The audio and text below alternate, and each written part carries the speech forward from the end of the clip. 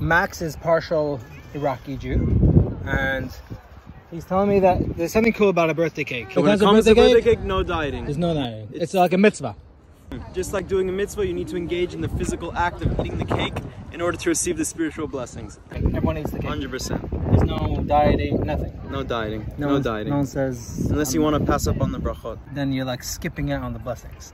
So that's pretty cool. It's pretty cool. So it's like a mitzvah. So there's no guilt. No guilt. No guilt by birthday cake. No guilt. Oh. Shukran. I'm kidding, that was fake.